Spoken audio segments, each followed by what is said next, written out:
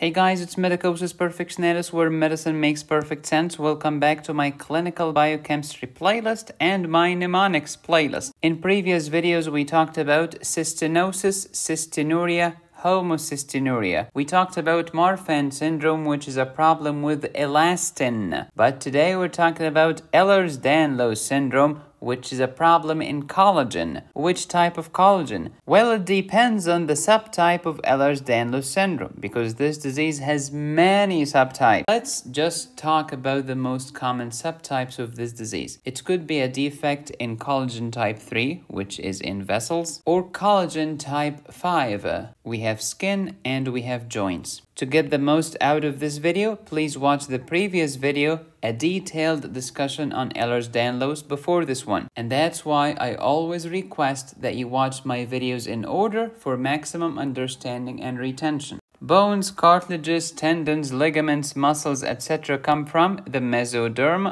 Bones are hard because they are made of type 1 collagen. Cartilages are firm because they are made of type 2 collagen. Also because the mineralization is different. So let's review collagen subtypes. Type 1 in bone. Type 2 in cartilage.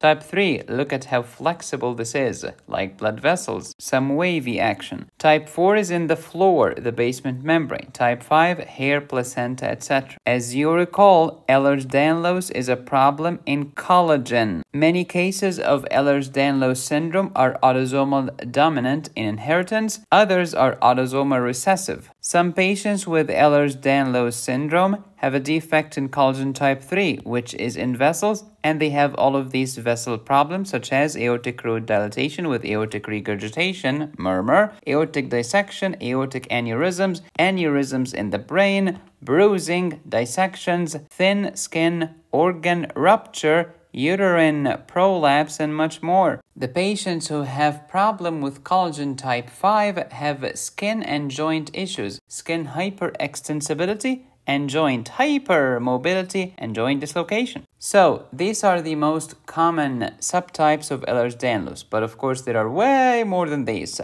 The most common is called the hypermobility type, where we have joint hypermobility. We also have classical type of Ehlers-Danlos. There is a problem usually in collagen type 5. That's why the gene is called col for collagen, 5 for type 5, A1 for alpha-1 collagen chains. These patients have skin problems and joint problems. Skin hyperextensibility. The skin is thin, doughy, velvety, atrophic, transparent, revealing the veins underneath. Joint hypermobility as well as dislocation. If the patient can flex the fingers all the way up until they reach the patient's forearm, that's a classic sign of Ehlers-Danlos. The vascular type, as you recall, is a problem in type 3, which is normally in vessels, and this is why the gene is called col for collagen, 3 for type 3, A1, also alpha-1 collagen chains. We have weak vessels, we have aneurysms, we have bruising or ecchymoses, we have dissections in the internal carotid artery,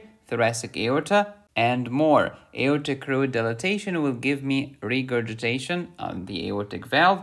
Also, these patients can get mitral valve prolapse, which will give me a regurgitant murmur on the mitral valve. Thin skin and spontaneous organ rupture could be rupture of a gravid uterus or rupture of the bowels. Varicose veins can be seen. If you want to learn about more symptoms, how to diagnose and how to manage patients with Ehlers-Danlos syndrome, please refer to the previous video. On to the mnemonic. Ehlers-Danlos syndrome. E, ecchymoses, that's the bruising, and we need echocardiogram. Why? For all of these cardiac and vascular defects, such as the aortic dilatation and aortic regurgitation, the mitral valve prolapse, the mitral regurgitation murmur, etc. Don't forget that the mitral valve prolapse murmur sounds very similar to the mitral regurgitation murmur.